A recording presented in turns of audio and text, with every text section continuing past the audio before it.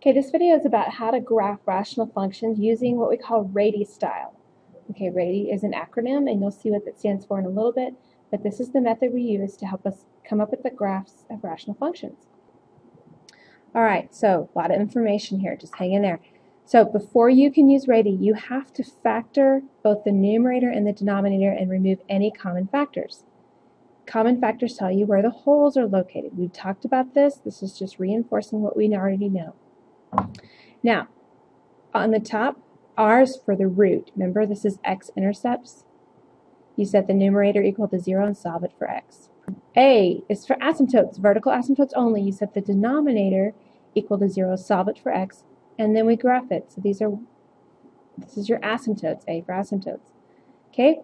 Then, if the factors have even numbered exponents in the top or the bottom. So let me give you an example of what this is talking about. Let's say this is x plus 1 times x minus 2. Okay, so I have this problem. If I have even numbered exponents in the top, like this factor right here is even numbered, right? That means I have tangency at the roots. Tangency means it bounces. Just like multiplicity, it's the same thing. So it's going to bounce. That's what tangency means. And you have to answer, where is it going to bounce? Well, where does this factor equal 0? Well, that's at negative 1, 0. So the graph is going to bounce there. That's what we mean by tangency. Okay? Togetherness about the asymptotes. Now this is different. What that means is that on my graph, you look at the asymptotes. This is from the bottom because that's where your vertical asymptotes are. According to this equation, we know that there's a vertical asymptotes where x is equal to 3. So here's my asymptote. And what that means is that the graph is going to go together at that point. I mean, they're going to be side by side. That's togetherness, right? Side by side. That's an example, and you'll see more of that in a little bit. E is for in behavior asymptotes. Fabio, Botno, each DC. And then lastly, Y is for the y-intercept. Remember, we plug in 0 for x, and we solve it for y. All of this is review. The tangency and togetherness is a little bit new, but you'll get used to that, okay? Let's try some examples. All right, look at number 1. First of all, it says always to factor. So I really have x minus 1 on top. That's factored. On the bottom, this factors into x plus 2, x minus 2. All right, that's done. I need to look for holes. Do I have any common factors? No common factors, so there are no holes. Roots. Okay, that's setting the top equal to 0 and solving for x. So x is 1. So I have a root where x is 1 and y is 0. Vertical asymptotes. I set each of the bottom factors equal to 0 and solve it. So here x is equal to negative 2, x is equal to 2. So I have two asymptotes, vertical asymptotes. All right, now tangency. I'm looking at the factors in the top of the fraction. Are they squared? No, they're not. So I have no tangency. It's not going to bounce anywhere. Togetherness about the asymptotes. Are any of the factors in the denominator squared? No. Once it's factored out, they are not squared. So I have no togetherness here. EVA, in behavior, Fabio, Botno, each DC. Look at your original equation. Where's the higher power? Bottom. This is a Fabio. Big on bottom, y equals 0. Okay, and then lastly, y-intercepts. You put in 0 everywhere there's an x and solve it. So I have 1, it's going to be positive 1/4. Remember, that's a y value. Now you have all these things, and you can place them on the graph and figure out where is this rational function going to be. First of all, the root, at where x is 1 and y is 0. So there's a root right here. Vertical asymptote where x is negative 2.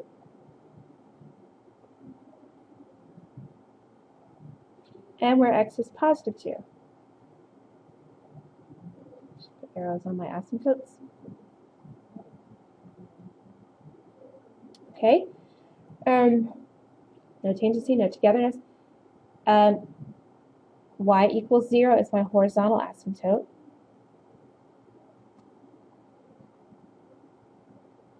And then lastly, the y-intercept where 0 and 1/4. Okay. So what this is telling me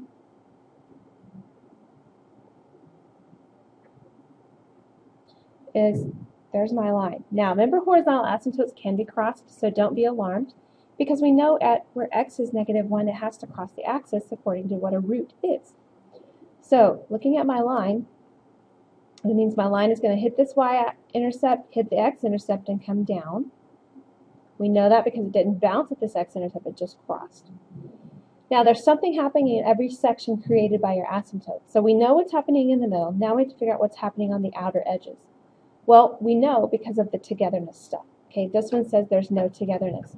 So if my line is up here in the middle, that means the outside L is going to be in the bottom on the left.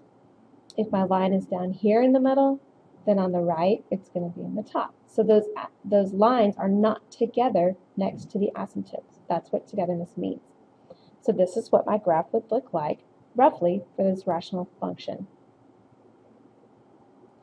Try another one. First of all, make sure it's factored. Is this factored? Yes, this is factored. Are there any holes, any common factors? No. Okay, roots. I have to set the top equal to 0. In this case, it's just x equals 0, so my root is at 0, 0. I only have one root. Vertical asymptote, set that equal to the denominator, so x is -2. Tangency, look at the top. Are the factors squared there? No. The bottom, is the factor squared in the bottom? No, it's not. And behavior, Fabio Botno eats DC. This one has x to the first, this is x to the first. This is an eats DC, the exponents are the same, so I simply divide the coefficients. It's 1 over 1, so y equals 1. It's a horizontal asymptote where y equals 1. And then y-intercepts, lastly, put 0 in for x. 0 over 2, which is just 0. So my y-intercept is 0, 0 as well. So now we put our landmarks on our graph. We know it's going to cross right here at 0, 0, because that's an x-intercept and the y-intercept. And we know that there's a vertical asymptote where x equals -2.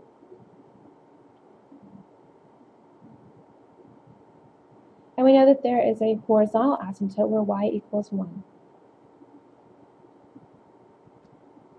Okay, now you got your kind of boundary line set, and you know it has to go through this point at 0, 0. So the line's going to follow the asymptotes, go through the point. Remember, it can't cross that vertical one, so it's going to have to look like this. So then I figure out, okay, what's happening in my other sections here? There is no togetherness. So there's nothing down here on the left quadrant, nothing up here in the right quadrant. That means the line has to be up here in its opposite quadrant because they're not together.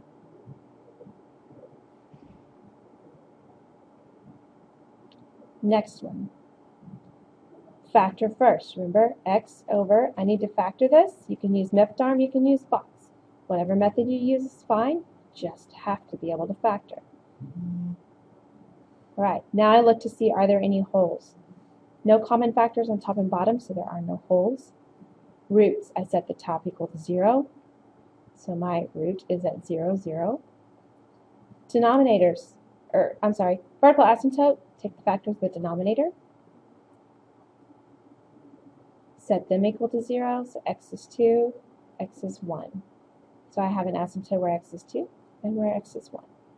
Tangency, do I have any factors in the top squared? No, it's not going to bounce anywhere. Any togetherness, any factors in the bottom squared? No. We will see examples of this, but not right now. In behavior, Fabio Botno eats DC. Okay, where's the bigger exponent? It's on the bottom, so that's a Fabio. Fabio. So y equals 0. Y-intercept, put in a 0 for everywhere there's an x. So 0 over 0 minus 0 plus 2. So it's 0 over 2. So my y-intercept is 0, 0. Again, mark your landmarks. We know it has to cross at 0, 0 because that's a y and an x-intercept. And in this case, we have our asymptotes where x is a positive 2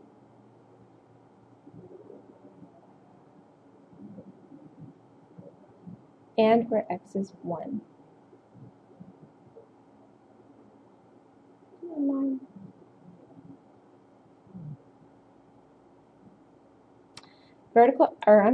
Horizontal asymptote we said is at y equals 0.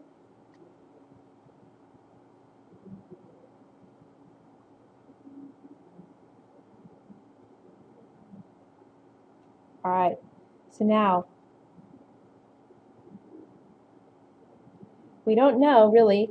We know the line has to go through this intercept. We don't know if it's coming from the top and going around or from the bottom and going up. We need to kind of pick a point, figure out where is this line going. So pick a point that's easy over here, like a -1. Let's plug a -1 in our equation, and what do you get? You get -1 over -1 minus 2 is -3. -1 minus 1 is -2. So that gives me -1 over +6. So it's a negative number. So it's down here. So my line, it has to cross at this point. So it has to come from underneath and go up. That's what that's telling me. I want to pick one point. You could pick more than one. I picked one point to find out where's that line coming from. Togetherness now tells me the rest of the graph. What's happening between 1 and 2 here? Well, it's not together, so it's not next to what's already happening. So my graph has to do this downward loop thing. And that's normal. It can happen. And what's happening in this last section over here, this last part of the graph? Again, no togetherness, so it cannot be below the asymptote. It has to be above, and it has to look like that. Okay? You'll get used to the shapes of these as you go. But picking points can help you figure out where the lines are. If you're unsure, pick a point. And remember, it can't cross the x-axis unless there is a root there.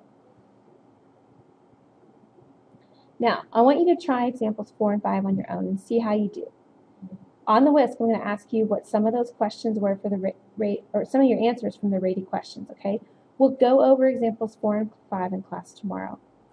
All right, so make sure you try them. You can at least get through the RATTY part, and I want you to attempt to graph them, of course, without a calculator. Good luck, and see you in class.